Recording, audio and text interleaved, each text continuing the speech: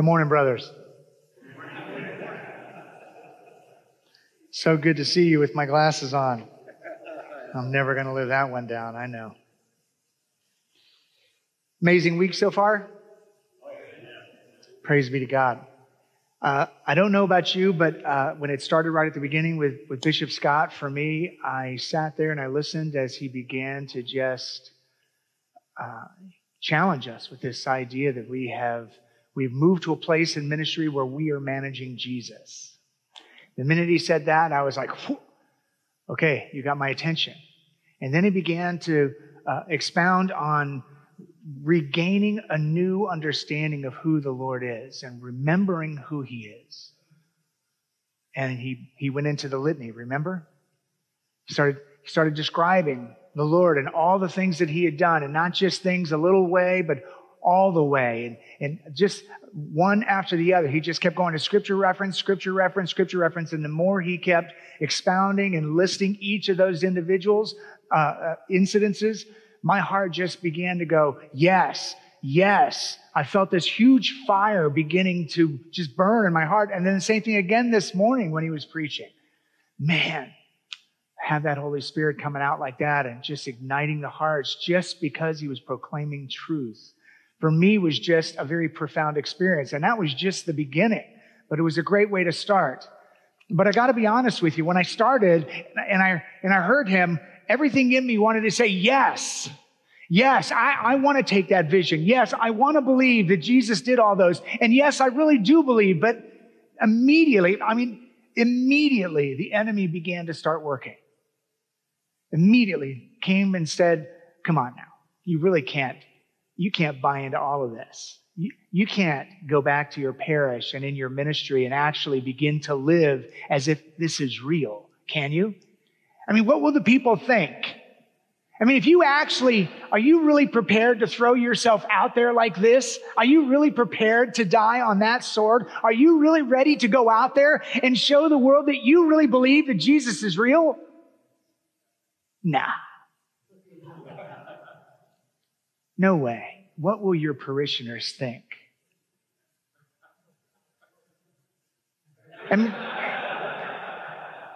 If you put yourself out there and you really begin to start proclaiming truth, what are people going to think? It's tough enough coming to a Steubenville PDS conference when you look at each other and the temptation is to immediately measure and judge each other.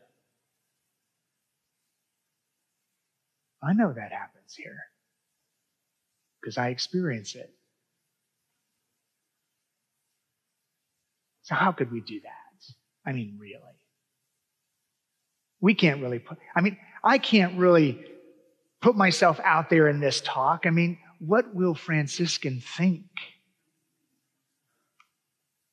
They may not ask me back, which I'm sure they've been tempted numerous times. I was talking with someone back in the sacrament, not in the sacristy offices back here, the chapel offices, and I said, given the 20-year history that I have here now, pretty much 22 years, I think half of the rules placed on conferences are because of things that I have done. And caused so much trouble for Dave and Errol. And I wasn't trying to break rules. I was just like, this would be really cool if we could do this. And then they're sitting there going, oh, Ralph.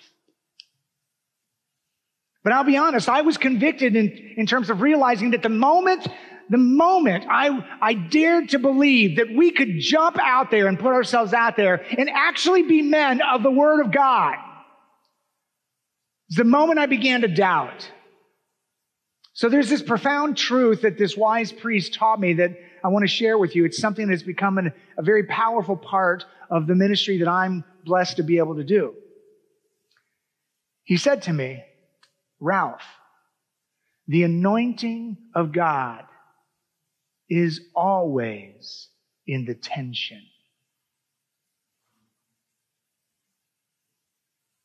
The anointing of God is always in the tension.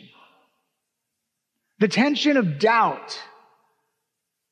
The tension that makes us begin to wrestle with, well, what's going to happen if I really put myself out there? If I really do believe everything that the bishop was proclaiming about Jesus Christ, everything the Word of God says, and I begin to live that discipleship, what's going to happen?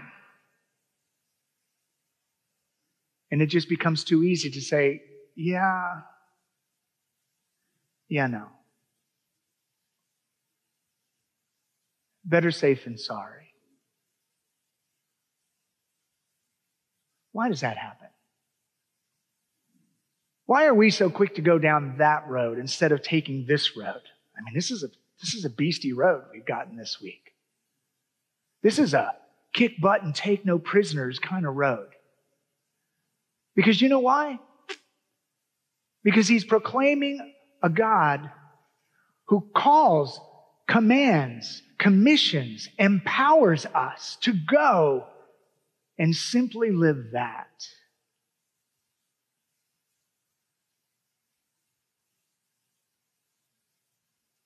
Why do we soften it?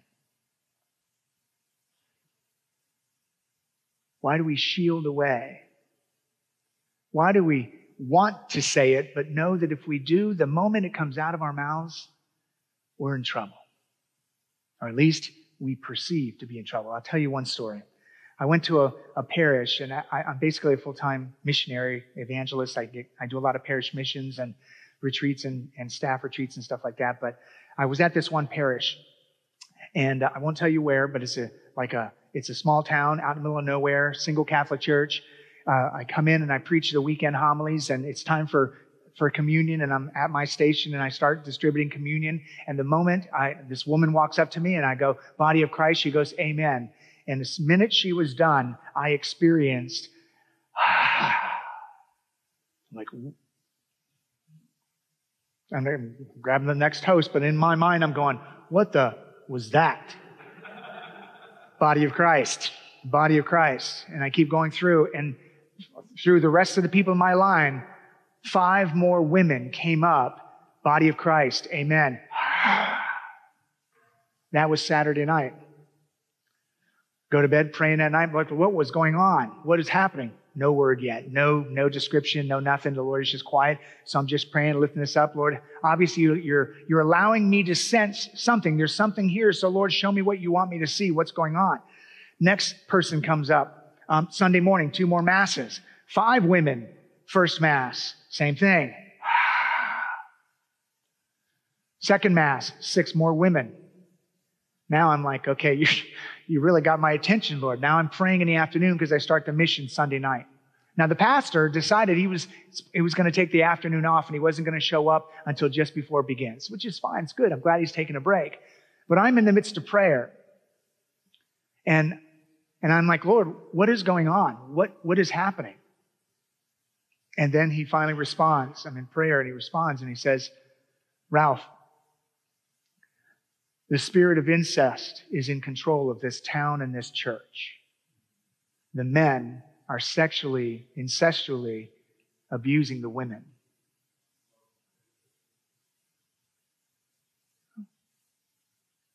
What do you do with that? Really? Oh, good. Let me just go tell everyone. Hi. Do you know that there's a spirit of incest in control of your parish? I mean, yeah, could you imagine? Like, yeah, sure, great. So anyway, I'm praying. I'm like, okay, that's all he told me. So I went on and I just began my mission night. I was preaching my mission and just kind of listening. Lord, what do you want me to do? What do you want me to say? And I'm going through the whole process. And then next thing you know, the Lord says, proclaim it. Now, I haven't had a chance to talk to the pastor.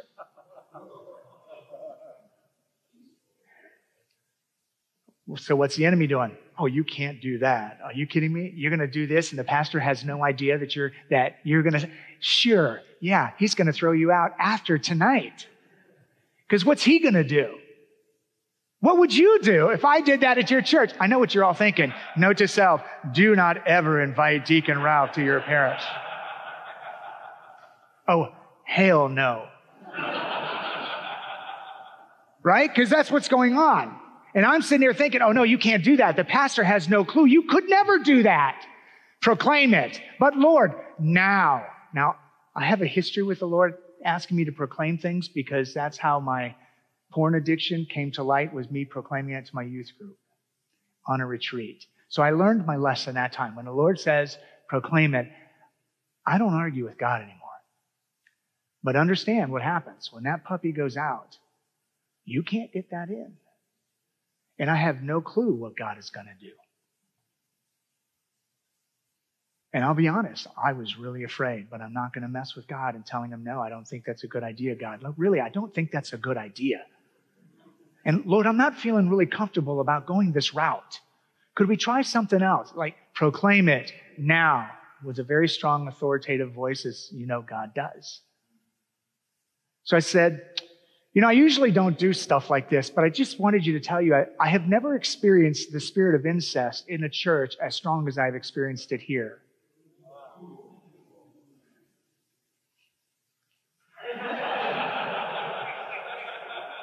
Gone. And then I just jumped back into everything else that I was doing because that night was proclaiming Jesus Christ. I was obedient and I did what the Lord told me to do. And that was it. So I just kept going on with the kerygma, and then we did an altar call and some people came to know the Lord. And then we did sometimes they do socials afterwards, a little coffee and you can't make this stuff up. So I'm there and I'm sitting there with them, and one by one, people are getting coffee or a little punch and cookies and stuff, and I've got coffee, and randomly people start coming up to me, particularly the women, one-on-one, without making sure anybody else is around. First woman comes up to me and goes, Deacon Ralph, I want you to know that what you shared about incest tonight was absolutely right. We are hurting here. She was gone, took a couple more people. Next woman came up. Total confirmation.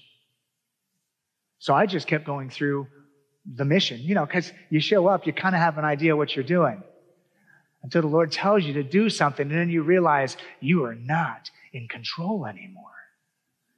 The days of managing God at this point are gone because God has a divine appointment with this community, and he picked me to be the guy that's going to be the one there. That could be any one of us. And so I'm sitting there, and finally, I'm praying for the last night we're going through, we did a night on spiritual warfare, we did a night on the Holy Spirit, and the night that I thought we were going to have was nothing like we had. I showed up ready to go, and the Lord, like he's done so many times, I got up to here to get the talk, and he took a left turn. And now I'm just following. But here's what the night ended up like. I told the man, I said, you need to make a decision whether or not this church and you and your families are going to stand for Jesus Christ. And if you are, brothers, it's going to cost you first. So here's what we're going to do. I'm going to invite all the men to come up. The Lord is in the Blessed Sacrament. We didn't bring him out and put him on the altar. He's in the Blessed Sacrament. And this was one of those churches that kind of has elevated levels of, so the sacrament is up high and there's a couple more steps and they're there. And I said, what I'd like each of you men to do is, if you're willing to go there, I'll show you how to break this hold on your parish. But you've got to decide, and you need to do it tonight. So brothers, I want you to get out of your pews, and I want you to get as close to Jesus as possible, and I will lead you in a renouncing prayer of the spirit of incest, and we're going to kick this sucker out of your church. Brothers, are you ready to go there?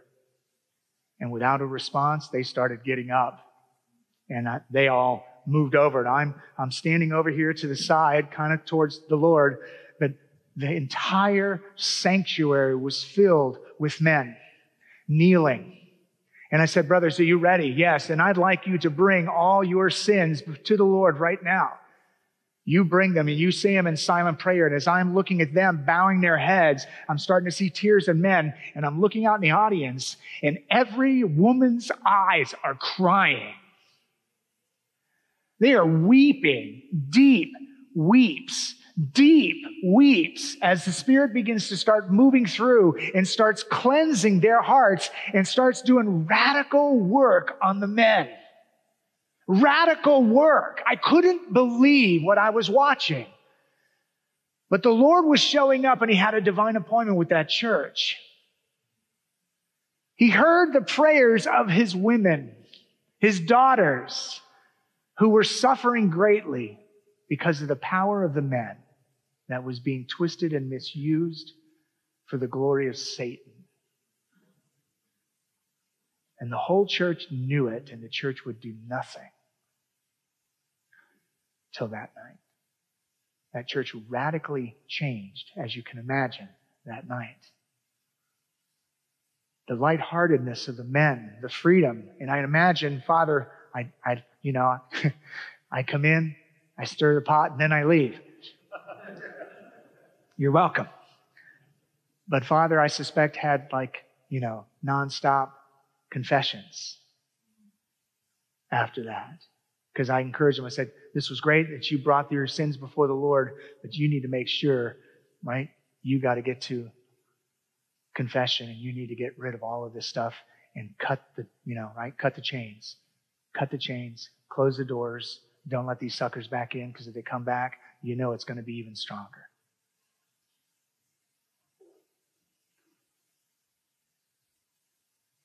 What kind of God do we serve? I believe, brothers, that if you're very much like me, when we were younger, we grew up and we didn't know anything about the spiritual realm as little kids, although maybe as kids we could see spirits and demons. You hear stories about that, angels. But one of the things I think that happens to us as a kid is that when we go through a difficult or painful or scary thing in our lives, it doesn't even have to be necessarily traumatic, but scary, a voice saddles up next to us, a spirit. The spirit of fear. And that spirit of fear comes and says, oh no, that was really scary.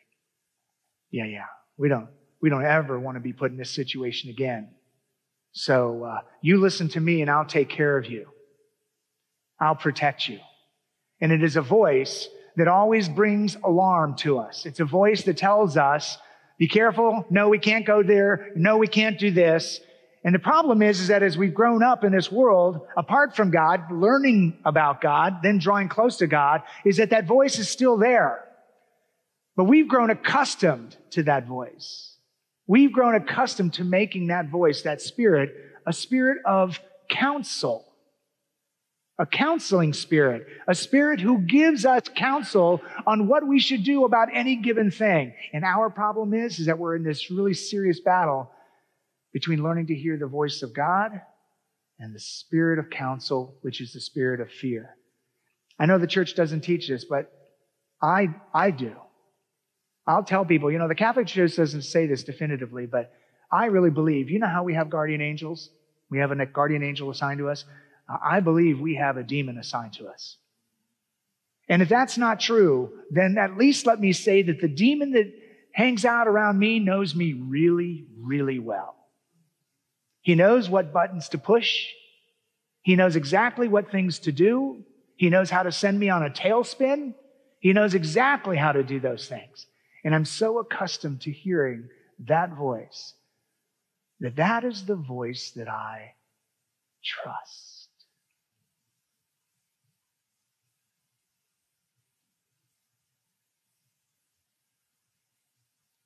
That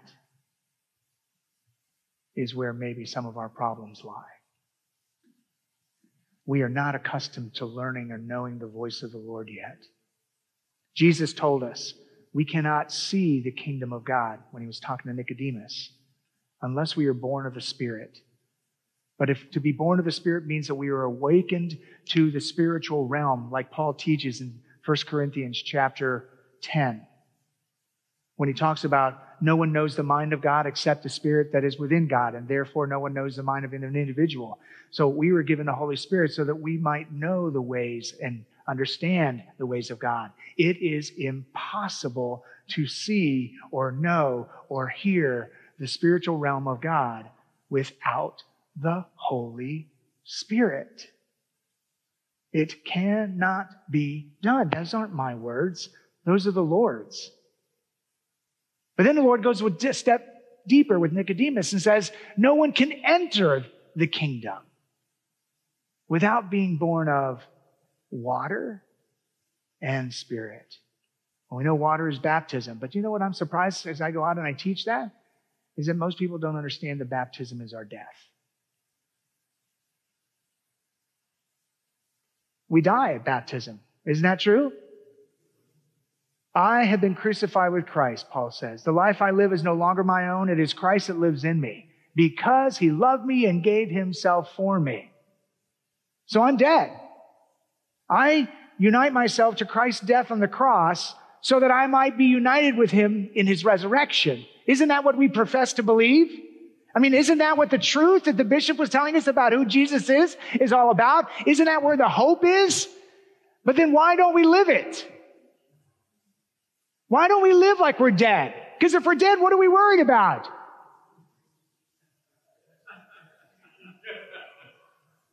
For real. I'm just asking. And then if we're born of the Spirit, not only are we dead, but now we're alive in Christ in the Spirit, and we're now given access to see what God is doing. We start beginning to perceive stuff. I mean, that's how it happened. I had a baptism of the Holy Spirit, and I had the Holy Spirit come upon me on my conversion day, the day that I found Jesus. And then later on, I had a formal praying, laying on of hands, and was given the gift of prophecy. But there are other gifts that have been developing. And I've come to realize that the Holy Spirit isn't going to give you everything right now. He only gives you what you need for the call that he gives you at any given moment, at any time, at usually the time you need it. I didn't need to know and be sensitive, discernment of spirits, until a woman came up to me and she was bound in a spirit of incest. But I didn't know I had that gift. The Lord gives you what you need when you need it. So when we go through Life in the Spirit seminars, sometimes we're sitting here thinking, well, there was no bells and whistles, there was no bangs, there was no booms. Just wait. Just wait. Because the day is going to come when you die to self and you take on and live for Christ and his word. When we do that, all of a sudden, things start to happen and change. We change, which is really what has to happen. We change. And when we change, people watch us. And then they say, you got something that I want, and I want that, and I don't even know what it is. We change. What does that look like? What does a change like that look like? Let me give you this fun story, because we've been talking about doing Lectio Divina. So let's do some Lectio Divina, shall we? Let me take you to a scripture passage. You know it very well. We're going to go to the Gospel of Matthew, chapter 14.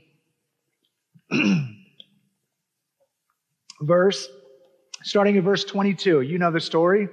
The title there says, Jesus walking on water. It's one of my favorite passages. I've been chewing on this for three years. Because there's something here that we are missing as a church. And it has to do with this fear thing.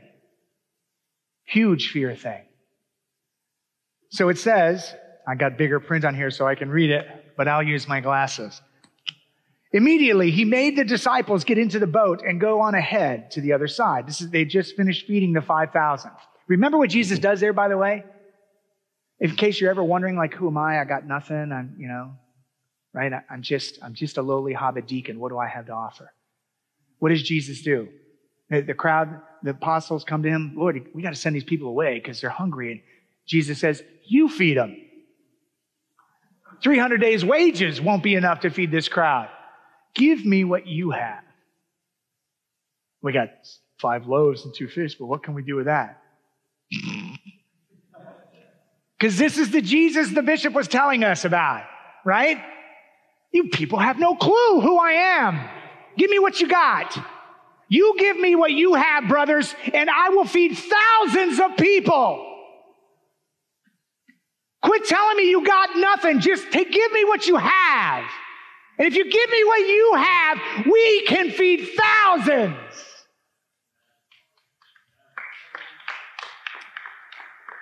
So then he sends them on the boat. You guys go ahead, I'll catch up. Can you imagine if you're one of the apostles like,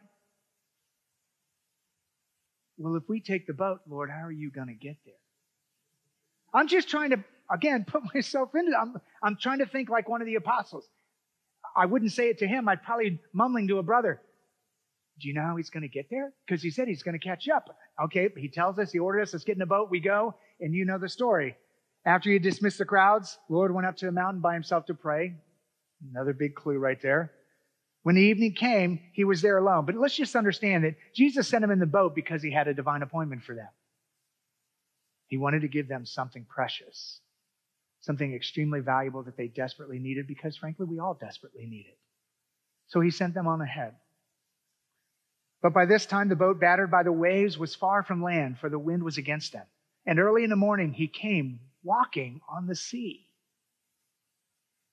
Now, we got to stop for a second and just kind of connect the dots because, we can always be brutal on the apostles and say, you guys are stupid. I can't believe. Hello, of course it was Jesus. But if we were out there on the water with them, a bunch of us would be fishermen. And we've lived all our lives like we have today in the 21st century. According to what God created in the midst of creation, he created natural law. And there are rules that dictate and guide how our existence works. And a bunch of those guys are fishermen. Many of them have jumped over the gunwale of a boat and jumped into the water. And every single time, every chance they had to do it, every time they jumped over the gunwale, they always went into the water. Why? Because natural law teaches that the buoyancy of water cannot sustain the weight of a man. It is impossible. So the guys are being tossed back and forth on the sea, and all of a sudden,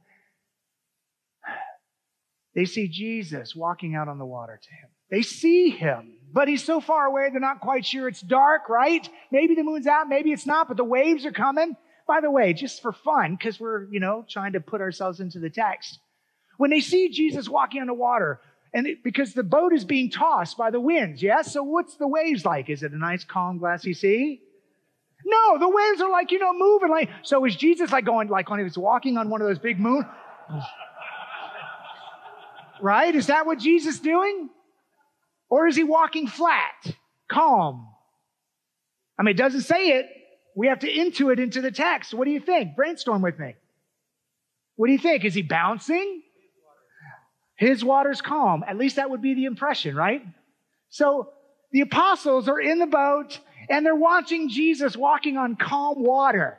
What the is going on, right? How is this unbelievable? How is this happening?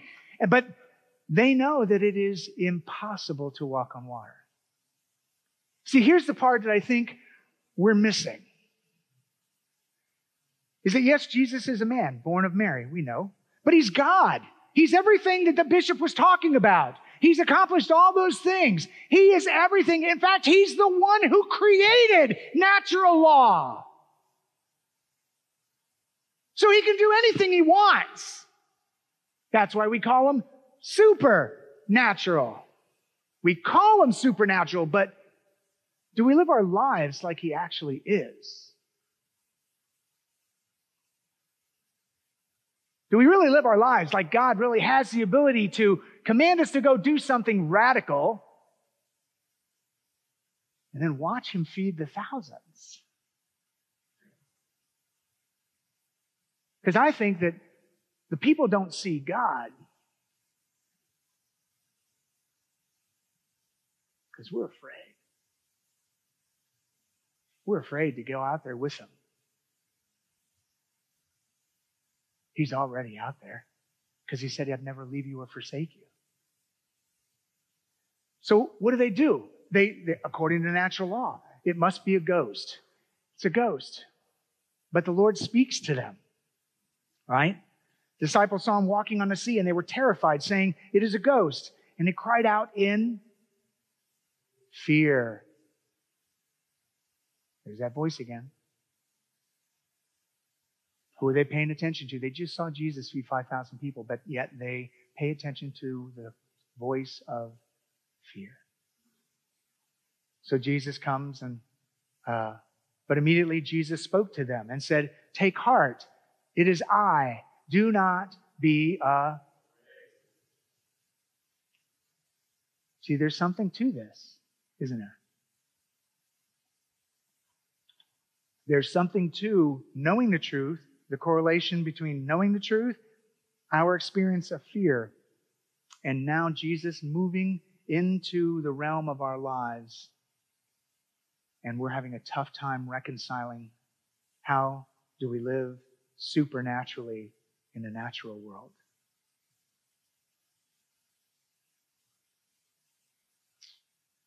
And why is it so hard to do so? But Jesus immediately speaks and says, do not fear. Peter is the one who connects the dots. And it says, the title, it says Jesus walks on water. But to me, I think the greater amazing part of this is not Jesus. We could expect that from him, like he's God. But Peter's the one that I've been zeroing in on because, man, I wish, I know the Lord told him you have little faith, but I wish I had that faith. Because Peter's sitting there and he connects the dots. We just left the Lord, earlier this evening and he fed 5,000 people and he's just walking on the water and I heard his voice and doggone it if it doesn't sound like Jesus. So obviously if Jesus can walk on the water, then Jesus can make me walk on the water. Now, how does he respond?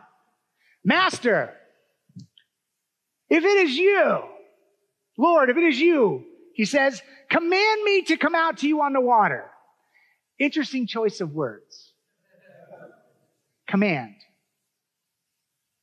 Why did he say, ask me to come out on the water? Remember what I said the other night? When the Lord commands, he always provides. Command me to come out on the water. Now, for fun, if you were one of the 12 apostles on the boat, what would you say to Peter at that point? Come on, just for fun. Are you nuts? Good luck. What else? What? Yeah, right. Can I have your cloak? What would you be thinking if you were one of the 12 on that moment and Peter says, command me to come out of the water onto you? I know, right? Give me some of that. But we'd all be on the edge of the boat. What are you, stupid? Come on, Peter. We've all been bouncing. We've all gone over the rail. We all know that we go over the water. It doesn't hold us. But then Jesus responds. And what does Jesus say? Come. So here's the point, brothers. In Peter's life, he gets to this point where all of a sudden he is like on the edge of the gunnel. And the boat's bouncing up and down. And Jesus is standing calm. And it's right here at this moment. We've heard the truth this week. We could say we know the truth. And we certainly say we believe it is true. But there's a huge difference between saying we believe and actually be living. It's true. And it's that moment where we're sitting on the edge of the gunwale of the boat where we make that decision. Do I go? I mean, you're feeling everything the boat's feeling. Satan's doing everything he's doing to you. You're crazy. You're going to go in the water. This will not work. This could never work. This is going to blow up in your face. We're not. You could even die because the boat could just be blown away and don't know how to find you. It's dark out there. All these different things that could come. Satan will give you a bazillion reasons why you should not do it. That voice will tell you, don't do it. And then comes the moment of where the rubber meets the road. And here's the crux. Here's the thing that I've really been kind of praying through all week. Because this is what I've been struggling with. Another place in the gospel, Jesus, after the death and resurrection of Jesus, Jesus meets the apostles the first time, right? Only Thomas isn't there. And then the apostles, a brother of Thomas, come to him and say, we saw the Lord. And you know the story. Thomas says, unless I can put my fingers, right? You know the story. So Jesus shows up the next time and Thomas is in a room and there's an interesting dialogue between Thomas and Jesus. We know that Jesus told the apostles 3 times that he was going to go to Jerusalem and he was going to die, but he was going to rise again. 3 times. Guys, don't freak out. I'm going to die, but I'm going to come back. Okay? I'm telling you this so that you'll know when it happens. Thomas makes a decision with the gift he's been given with his free will. Thomas chooses to stick with natural law and not with the Word of God. I, he says, will not believe unless you give me the empirical evidence that he's living. Otherwise, natural law still remains my truth.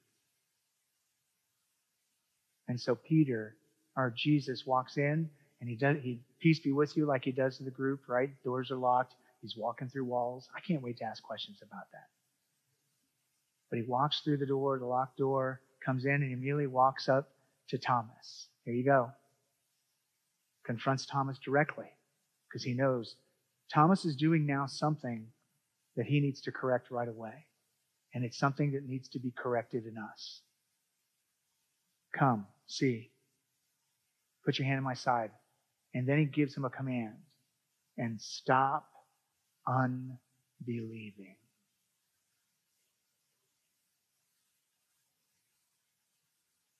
Stop. You have a choice. You have a choice to stand on my word, or you have a choice to hold on to natural law, which is what you've grown up and you're most comfortable with. Yes, I know my word is uncomfortable, and it should be. It should be.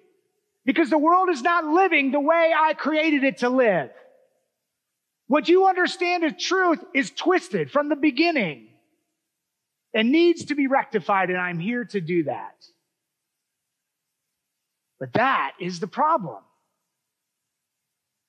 Is that each and every one of us in our own lives are being put in our proverbial edge of the boat, and we got to decide. He says, come, am I going to go or not? The boat's bouncing. We're experiencing in our lives, like what Dave was talking in his talk, when he decided to have the kids come back to campus, and the whole world is telling him, you are nuts and stupid. You're so, like, you don't care about these kids, and all these different things that the enemy's doing. You're being tossed about. But Jesus says, come. What does the word say to do? Come. And Peter makes the decision, and he jumps. Now, here's the cool thing as I'm sitting here imagining this. He jumps, lands on the water. What's the boat doing behind him?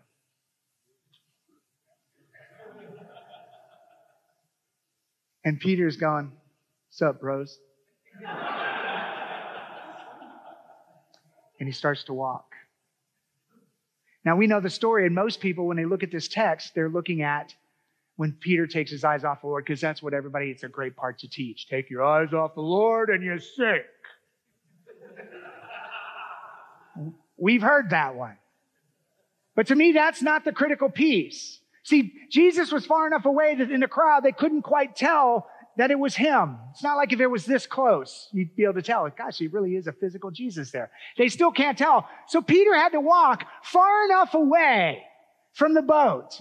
And then it says that he took his eyes off the Lord and he started to sink. And it says that Jesus reached out and grabbed him. So he had to have gone all the way to Jesus walking on the water before he started looking at the waves, and then fell and Jesus caught him. All right, so here's a question for you. It says Jesus caught him. What did he do with him? It doesn't say it in the text. I want you to intuit with me. So the moment that Jesus catches him, he's like dangling in the water, and Jesus has him above the water. How does Jesus get him back to the boat? Do you think that Jesus grabs him by the hand and just kind of drags him and goes, I can't believe this guy? And Peter's just like going. Or do you think that maybe he grabbed him by the hand and pulled him back up? And then it says, when they got back in the boat, they walked together. Here's what I think.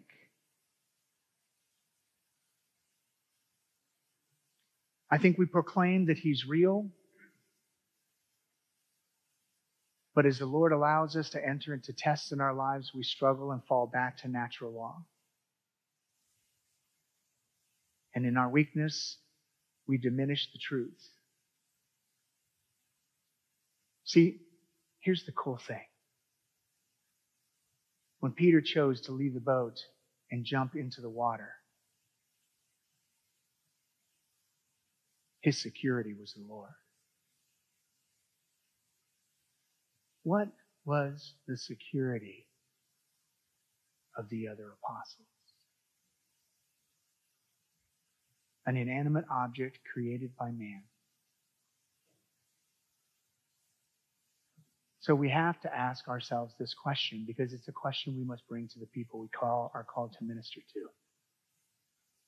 What is your boat?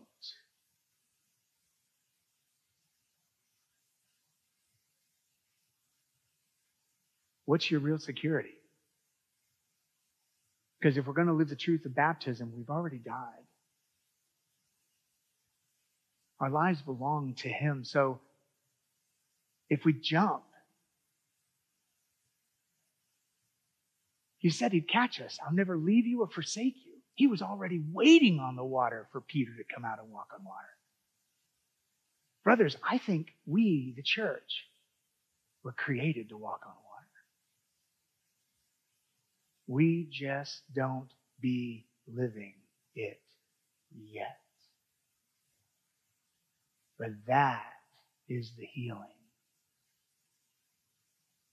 That's what we need.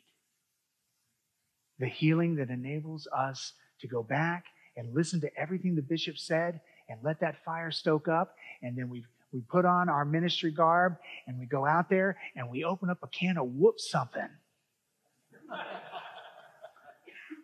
Because we know that if the Lord commands us to go, He always provides everything we need. And remember what He said? Here's the other beautiful thing. There's so many promises in the Word of God. I promise to take all things and work them out for those who love me. So, brothers, He says, take my mantle upon you. What's His mantle? It's a mantle of a relationship of love. Give me yours. Take mine on you. And let us together go. And you and I can feed thousands.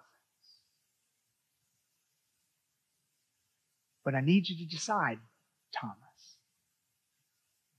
I need you to decide today. Either I am or I am not.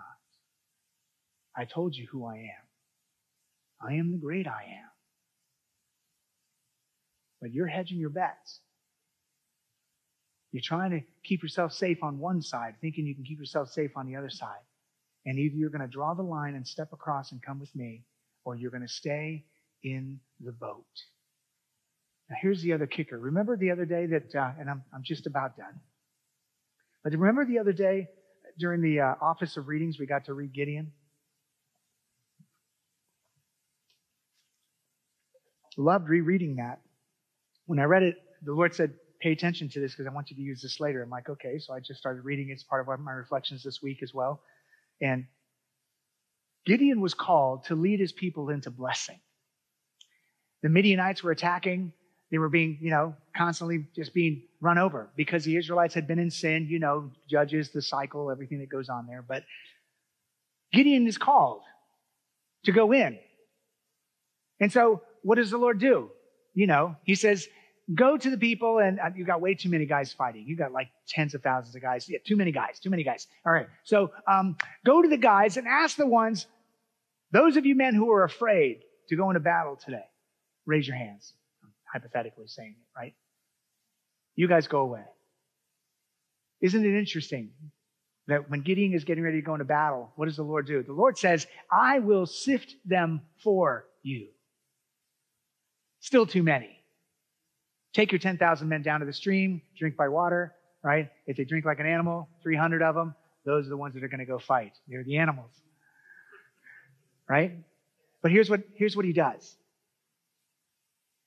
Now think of this. Put yourself in one of the 300.